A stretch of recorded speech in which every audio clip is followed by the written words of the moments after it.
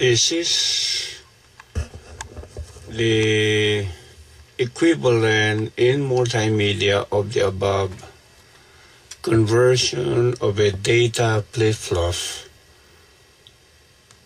to a 2-input JK flip-flop using Xilinx primitive component from the Xilinx library. So our overall entity will be something like this, with a J and K to correspond to the JK input of the flip-flop JK, with a single output Q, and we like to create also the complement of that. We call it Qn. We like to provide also the reset to the flip-flop, and we like to bring in the Xilinx evaluation board system clock, which is a 50 megahertz. We call it CLK 50 megahertz. And we like the mechanical push button to be connected to B. Internally, in the VHDL code, we're going to debounce this mechanical switch by using code.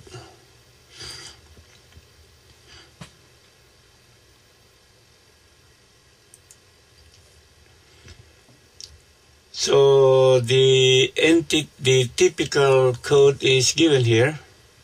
The usual library IEEE and the usage of their IEEE standard. Here we got the 1164 arithmetic and sign as well. This is the typical way of doing that. In order to invoke or to use the primitive component, we got to use the library unisym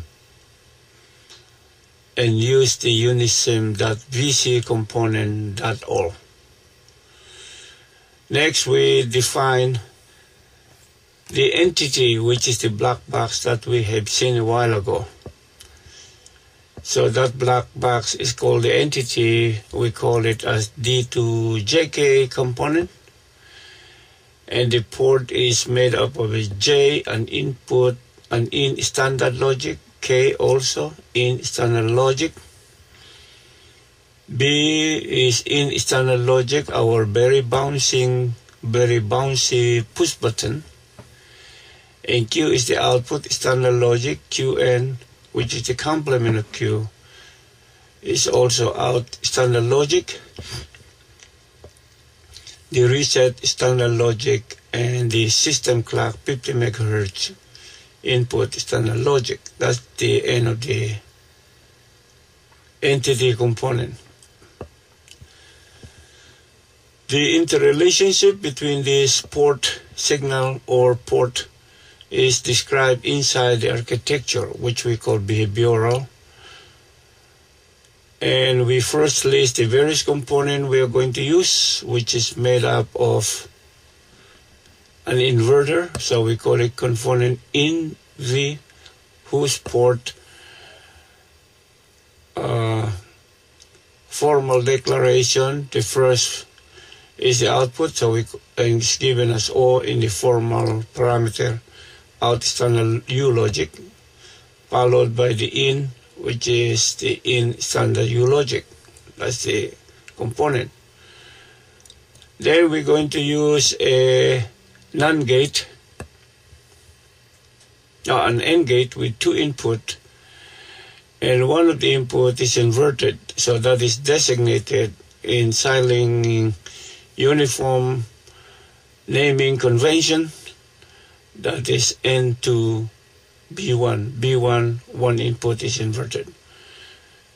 Port, so the output O is standard U logic followed by I0, the first in standard U logic, that is supposed to be the inverted one. Then the second one is non-inverted, that's called I1 in standard U logic. The other component we can use is a NAND gate with two inputs, both inputs are inverted. And the O is the output, the I0 is the input, standard U logic, the I1 is the input as well. Well, from our derivation, which is not shown here, those are what we need. And we need a data flip-flop, which is called by Xilinx as FDC, meaning data flip-flop with clear input. So the typical O is or Q is the output, followed by the clock, which is designated by C, followed by the clear, designated by CLR, and then the data for D. That is the way it's supposed to be written down. Then before we begin the description, we need some internal signal that is not shown in the entity port listing, so they should be classified here as signals. And our derivation of the circuit shows we need three signals that we have designated as S1, S2, S3, and data, the standard logic. And then the Q internal, we call Q in, is standard logic. Then we use the count, an integer that ranges from 0 to 500,000. We will see what is the purpose of that later on. From all this related information, because we're going to assign to the, we will provide from outside the system 50 megahertz, so we like to derive a 100 hertz from that, so-called CLK 100.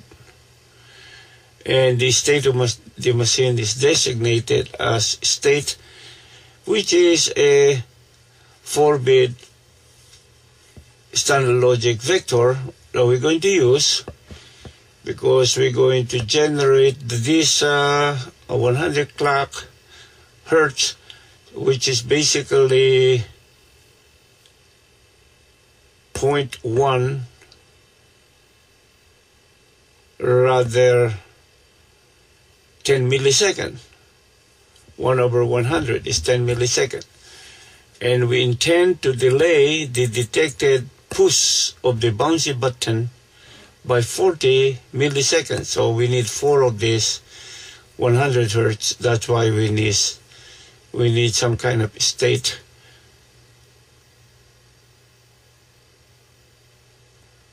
And the output of the debounce button, we call it BD. The meaning to say the clean button. So from our derived circuit,